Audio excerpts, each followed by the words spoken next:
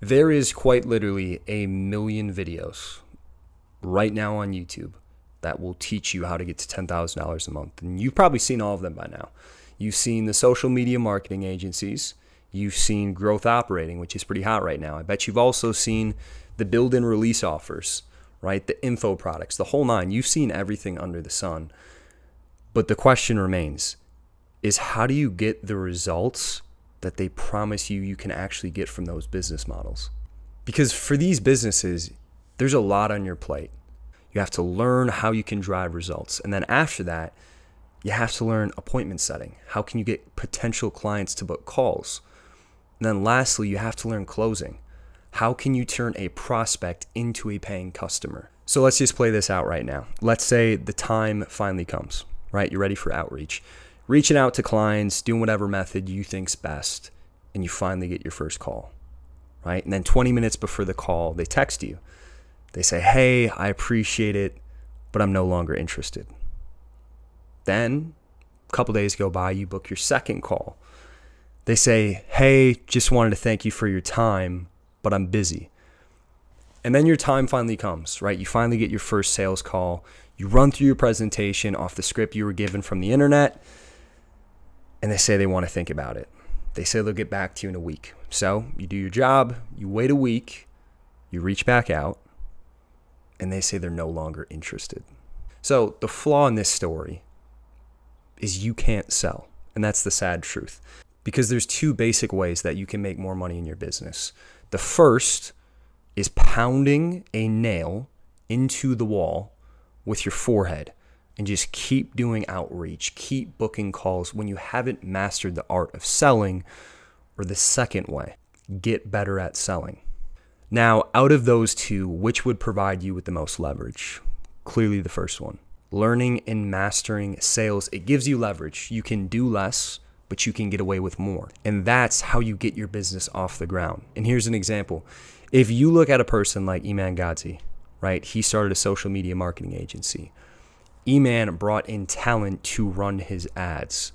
So all he focused on was outreach. He mastered the art of sales. He just did outreach and he closed clients. Not only allowed him to scale to $10,000 a month, but well beyond that. So the problem is right now is you are trying to run before you can walk. The first step in going from a wantrepreneur who's trying to get to $10,000 a month and an entrepreneur who gets to $10,000 a month and beyond that is learning to sell.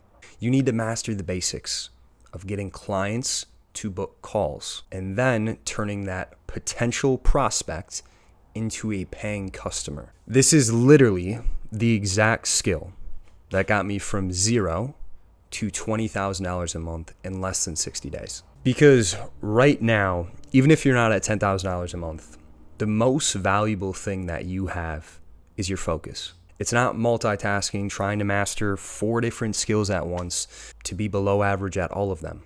It's learning the foundation of how business works. Agencies would go belly up if they couldn't get clients.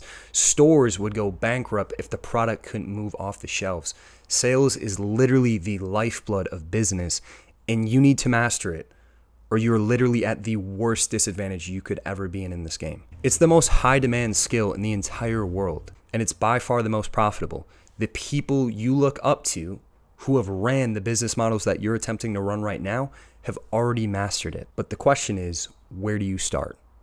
Right? Because even if you want to be a high ticket closer, get to 30K a month, beyond that, whatever, or if you're just trying to get your agency, growth operator, whatever it is, dude, just trying to get that business off the ground, it all starts here.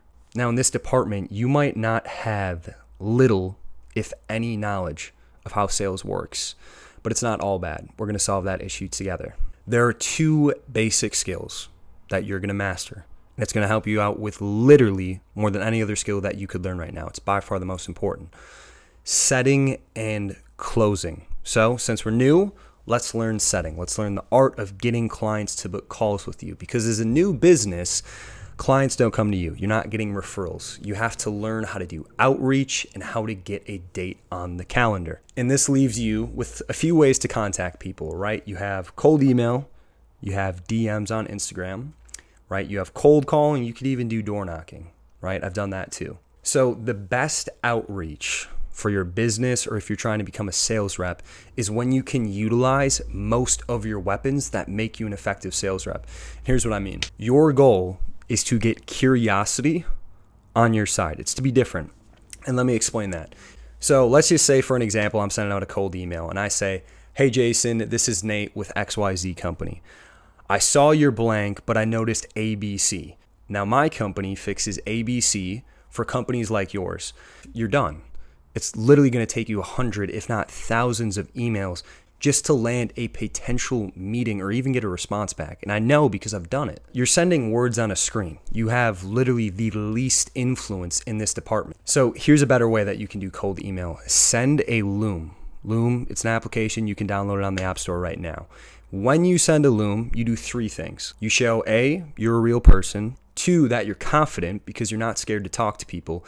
And then lastly, and most importantly, that you're different. You're not doing the same thing that everyone else is doing, and it just makes you a commodity. You're like a parrot if you just do the same thing. Here's the truth, is your potential client is on autopilot. They just look through their email. They don't even remember what the last email was about, dude. They don't even know. They're just on autopilot. They're subconsciously going through their email. And if you say the same thing as everyone else, you're going to get the same results as everyone else. So what you need to do is get their mind from autopilot to consciously thinking. They're actually engaged in what's going on. They can use emotion. And this is called breaking preoccupation. So no matter what anyone's doing, they always feel like they're doing something. They're organizing their email. They're talking with a friend. They're looking for a response at work. Whatever it is, dude, you need to break that preoccupation. And that comes down to a hook. Building curiosity. So imagine you are an e-commerce store and you get a random email. You get a video from some guy, John Smith at gmail.com. Immediately, your first thought is, what is this? Is this a scam? Is this something I shouldn't watch around my kids? You're immediately curious as to what it is. And then because of that, you have a higher likelihood to watch the video. Now, cold email, it's not the best strategy in the world. So let's go into another one. Let's go into Instagram DMs. A lot of people are doing them right now, and I'm going to explain how you can be a little bit better. So you need to stand out from the crowd. I get probably 3 DMs a day that all have a similar structure. Hey, Nate, I saw your XYZ, and I was curious if you're looking to ABC. Let me know if you're interested. It's trash because it's literally the same thing as everyone else. I'm not even thinking when I'm reading them. It engages me literally not even the slightest bit. It invokes no emotion. Now, if you send a video and you show that you're a real person, you immediately establish credibility, which is important. You engage me because I don't just get video DMs all the time, and it makes you different. It shows that you're a person, you're confident, you're real. And here's how you present it. If you're scared of doing that, if you're scared of sending a video DM, A, you got to get over your fears. But B is you can make it simple. Build curiosity in the prospect. Message them and say, hey, Nate, quick question about your product. Or hey, Nate, quick question about your service. The first thing I'm going to think is he looking to buy my product or service? I'm entitled. I am inclined to respond. But I'm also curious. Why is this random guy I've never talked to, why is he DMing me something like this? Instead of just using the same script as everyone else. For outreach, opening a loop, it's probably the biggest advantage you have. And here's why. You are taking someone from the subconscious mind to being actively engaged in what you're presenting them. It's the same way that you can talk about conspiracy theories for hours because you want to find the answer. You keep looking for an answer that doesn't exist. It's the same principle here. You're a social media marketing agency, let's say, and you're trying to land a local business as a client. So you got this guy, his name's Jim. You want to give Jim a call, right? Jim is at a party. Right? It's packed, it's crowded, it's loud. You give him a ring. Jim's like, you know what the hell? I'm going to answer this, right? And when Jim answers the phone, if he hears, hey, Jim, it's Nate Morsey with Nate Morsey's agency. I noticed XYZ, and I was wondering if you were interested in solving XYZ through what my company does, ABC. He's going to hang up, plain and simple, because you sound like a parrot. You sound like everyone else. Now, if you call Jim and you just say, hey, is this Jim? It invites curiosity. It invites emotion. It engages him. He has no idea who I am. Am I scamming him? Am I his doctor? Am I a lawyer telling him he's about to get sued? He has no idea. And it invites curiosity. And then from there, he's probably going to, yeah, who is this? And then you say, hey, Jim, it's just Nate. I had a quick question I was hoping you could help me out with your business. And because of that, the reason why we go that route is we invite more curiosity. People like to talk about themselves and their possessions. That's the approach that I like to take, especially when it comes to cold calling, because the biggest obstacle you face is trust, right? It's the only real objection you face in sales. And because of this, we're met with a ton of sales resistance. Like if you just call the way I was calling before, like, hey, it's Nate with my agency, I want to sell you stuff. It raises all that sales pressure. You want to deflate it. You want to be cool. You want to be calm. You want to be collected. That's going to rub off on the prospect. One of the best salesmen I have ever learned from talked to me about the importance of lowering your tone, of being simple, of being easy to talk to through your tonality and your wordplay. So when we say, I just had a question about your business, you're making it easy to say yes versus hard and just saying, oh, I have a question for you. You're making it easier to say yes to. And people who say that cold calling is dead, they probably just suck at sales. Like cold calling is great. And the next strategy, door knocking, people who also say is dead, is completely a lie, because I've literally made over $300,000 using this exact strategy. The reason why I think door knocking, it's not a bad place to start at all, is because you can utilize all your weapons. As a salesperson, through DM and cold email, unless you're sending looms or video DMs, you can't use this. Like your mouthpiece is only a part of what makes you great at sales. You have your hands, you have your body language, the whole nine. And in door knocking, you can use all of it. So let's just say for an industry, you're selling solar, right? You go door to door for solar. And you knock on this random person's door. They have no clue who you are, right? You knock on the door. The first thing they're probably thinking is, who the hell is this guy knocking on my door, right? And you pitch him.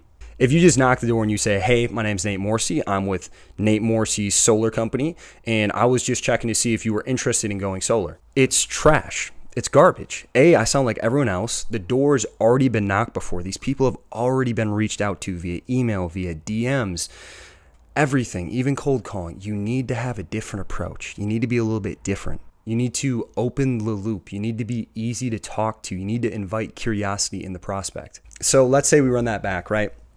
Now on the doors, it's a little bit different. The leads are the coldest they could ever be, but they're also free. That's why I like the doors. You can just knock them. There's no cost to acquire a new client besides sweat equity. So the first thing is, when you knock a door, do not say, hey, how you doing? And the reason being is every single other rep that has knocked that door said the same exact thing. And you just sound like a parrot. So say something that's unique to you. If it's howdy, say howdy. Say howdy, name's Nate. The reason I'm stopping by is 2 homes down from you guys. Your neighbors, Dan and Lisa, they have like a huge boat out front. You guys have probably seen it, right? Cool. So they had a question, and then you get right into your stuff. Invite curiosity, use a hook, gather information from the neighborhood, talk to people, ask them what their names are, and then leverage that to get leads. The reason why we use a framework like that is 2 things. A, it invites curiosity. Why is he working with my neighbor? What is he doing? What is he selling? What did he help my neighbors out with? You're opening the loop and the prospect wants to close it. That's the overarching theme here. Your best advantage as a salesperson is being different from the last guy. Inviting curiosity, building authority, and this whole concept is called frame. Your ability to keep the prospect following your sales roadmap is one of, if not the most important thing in all of sales. Asking questions you know the answers to. The reason why it's so important to ask questions that you know the answer to is because essentially they're tie downs, right? And when you ask open-ended questions, it can just make the sales process go completely off the track. Part of it is you want it to be streamlined. You want it to be simple. You want it to be easy to say yes to. If you want the full crash course that's actually going to go in depth as far as appointment setting goes. So just shoot me a DM on Instagram called Setting, and I will send you over the full crash course. We'll go in depth, break it down even further for whichever form of outreach you are looking to do. And as always, stay focused, stay committed, and take action.